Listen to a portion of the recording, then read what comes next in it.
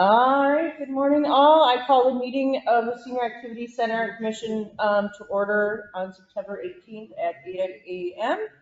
You can all stand for the Pledge of Allegiance. Allegiance to the flag of the United States of America and to the republic for which it stands, one nation, under God, indivisible, with liberty and justice for all.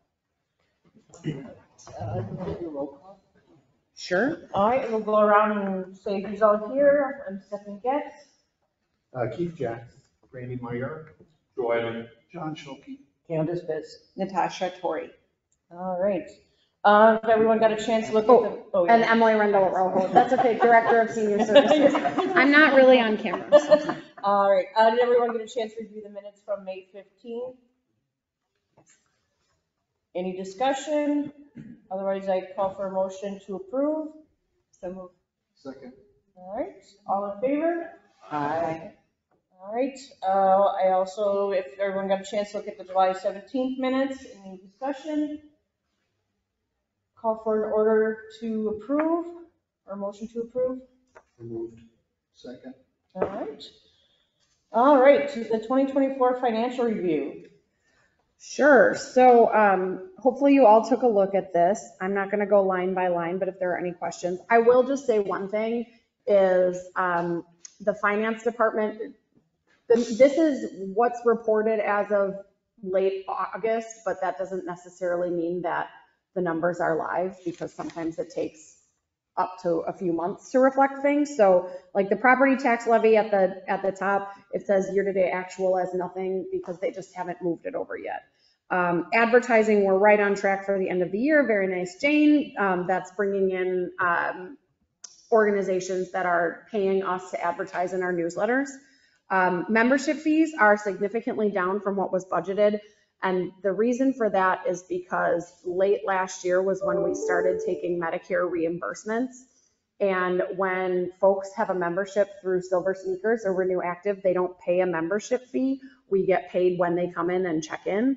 So I greatly underestimated how many people would qualify that. And it's actually more than half of our 1,500 members are participating there. So that's why you'll see program service fees is doing pretty well because that's where the funding comes in there.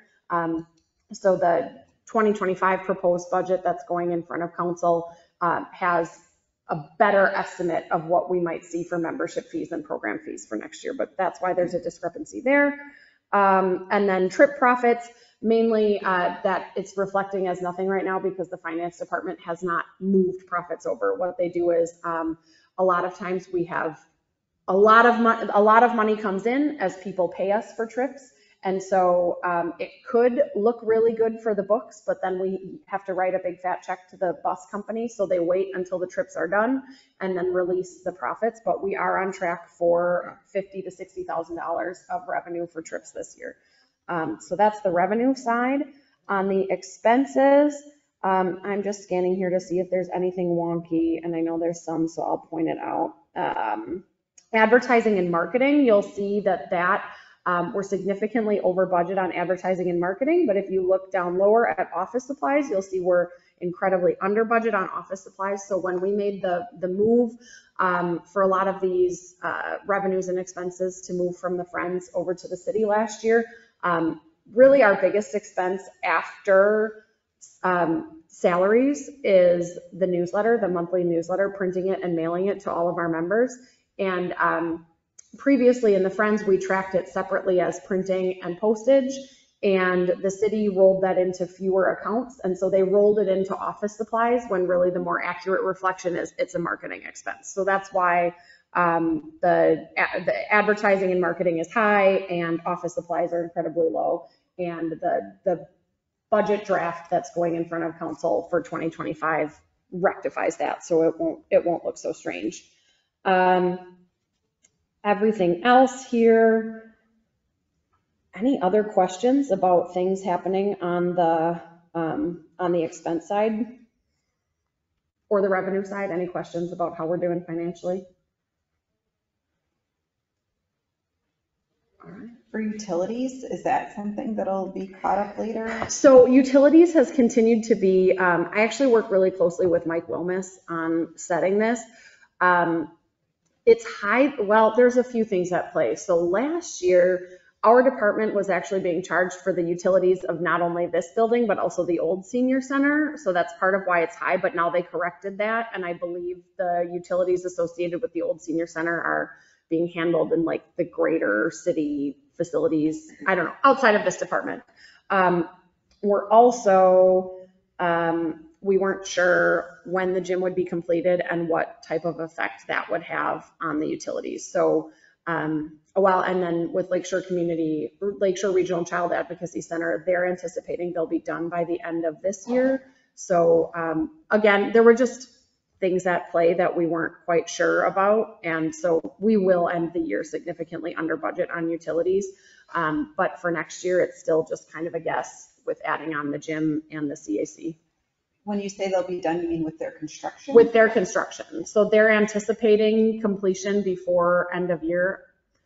That's what they tell me. And then they'll be inhabiting that space and taking up electricity and whatnot.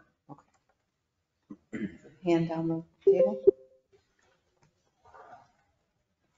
I just have one question on the trips. Mm-hmm. On a year-to-year basis now, are we doing better with a new building and everything else is going? Are we getting more people in trips now than we did when they were in the other facility? Sure. So I think, without having the number in front of me, because 2019 was kind of the last normal year, right?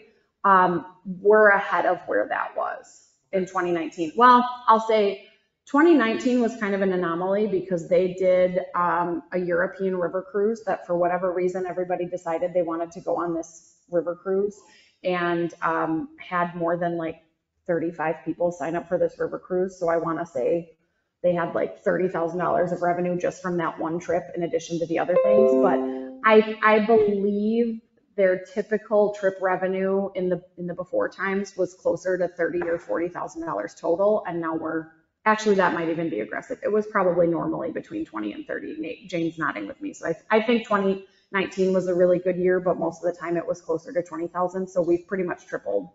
Okay. Well, and then you look at the number of trips and what you've done and the profit you make on those, so that you make sure that those trips come back the next year. Mm-hmm. And then, okay. Mm-hmm. Yeah, so what we found seems to be a good equilibrium for us as a department, both on what our staff can handle as well as what our participants seem to be interested in, is we tend to do 3 bus trips a year, 3 trips with Mayflower, which are the ones that are not necessarily international, but they're a more toward a luxury experience versus a bus trip is more of a budget travel. And then typically about once a month for a day trip. Thank you. Yeah, Accept the financials. if you want to. All right, I'll call for a motion to accept the financial review for 2024. So moved. Second. All right, perfect. All right, usage for August. Sure. So I know you all are familiar with seeing this report every time we meet. One thing I changed a little bit this time was I kept the same 2 months from last year as the most recent 2 months so that we can compare like June to June, July to July, August to August, so 3 months. But so you can kind of see here, actually Jane, that door has to stay open. Yeah, for open meetings and all that. But we have construction sound going on. But so you can see our active membership continues to tick up. Unique visitors, pretty steady with last year. That's just unduplicated folks that come through the doors. Average daily attendance always dips in the summer, but similar to last year. And now even and new attendees, similar to the past, we always see a spike kind of in the start of the new year after the holidays. People set their resolutions and then they show up. But I will say, day after Labor Day, it was like a light switch went off, and it's been nuts here. Like people's grandkids went back to school and they're back. So I want to say the last time I looked a couple days ago. Thank you. Yeah, so our membership is up to 1527, and we're anticipating that when the gym is done, we will see another uptick in new visitors, new members that want to utilize that space. Any questions for Emily on the usage? Okay, moving on. Sure, so for the gym update, really nothing new to share from last time, I think, except the date of the grand opening is October 29th from 2 to 5 p.m. We will have a short program at 3. So there will be a live band and some refreshments, and then the program at 3. So we'll have, usually we ask the contractor to speak, the architect, might wave their hands. I'll make a little speech. The mayor loves to give speeches. So we'll have a little program there, but it'll be, I'd appreciate having you there if you're able to attend in the afternoon and help us spread the word. I know Jane was working on kind of the flyer, so we'll probably be going public with that in the next couple weeks to get people to have it on their calendars and plan to come. Done? They haven't told me otherwise. So as far as the what's hanging out in there, if you take a look, they've made a lot of visible progress recently. So they're getting ready to put down the floor. The painting is done. The one thing that's waiting, that's the reason why it's finishing when it's finishing, is the final HVAC system will be delivered on October 4th. And then that needs a couple weeks for install and balancing. But so they're confident that October 29th is a safe, well, not, I don't like to give them too much wiggle room because then other things can pop up. So, but this is the date. And also we will be hosting the presidential election polling site the following week. So they really, yeah, it'll be done. It'll be done. Any questions regarding the gym? All right, next meeting, we did move the date. Emily will be out of the town when it normally would have been, so we moved it to a week earlier rather than a week later, which would have been right around Thanksgiving. So I hope everyone's okay with the November 13th date. It's Wednesday, November 13th, 8 a.m. In this room as well. Anything else up for discussion? Good of the order? All right, I ask for a motion to adjourn. So moved. Second. All right, all in favor?